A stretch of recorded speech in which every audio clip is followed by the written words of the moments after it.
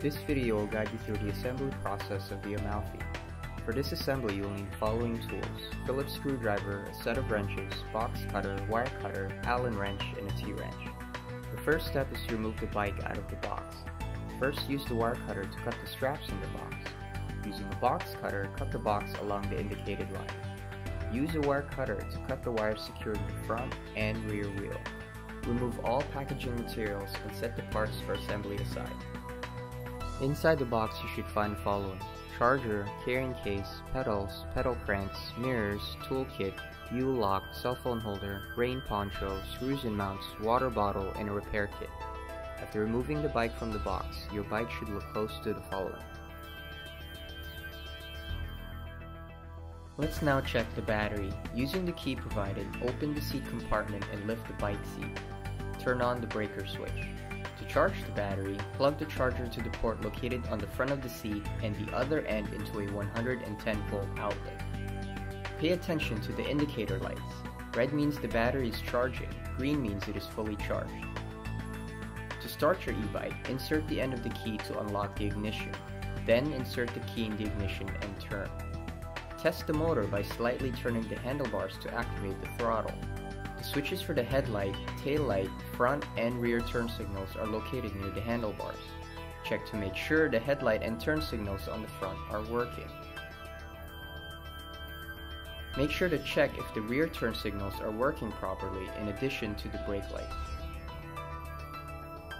To install the carrying case, place it on the mount and open the lid. Make sure to line up the holes with the slots and place the 4 screws with washers through the top. Slide the mounts underneath and attach the nuts provided on the bottom.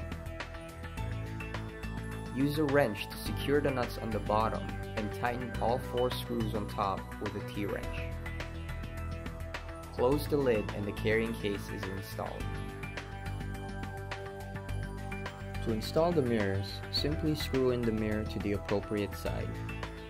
Tighten the attached nut with a wrench. Do the same for the other side. This bike does not have similar pedals or pedal cranks. The last piece you'll need to install are the pedals.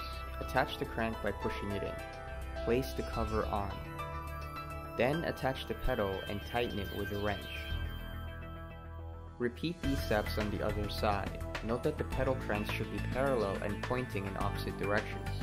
Attach the pedal and tighten it with a wrench. Check to ensure that the chains properly spin when the pedals are rotated. Before you ride your bike, take 60 seconds to perform a quick check.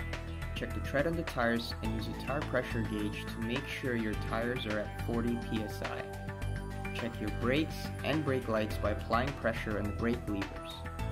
Check your headlight, tail light, and both front and rear turn signals. Look out for any loose nuts and bolts and tighten them. And lastly, check the battery charge by inspecting the battery indicator on the dashboard. Once you've finished performing the 60-second check, you're ready to go.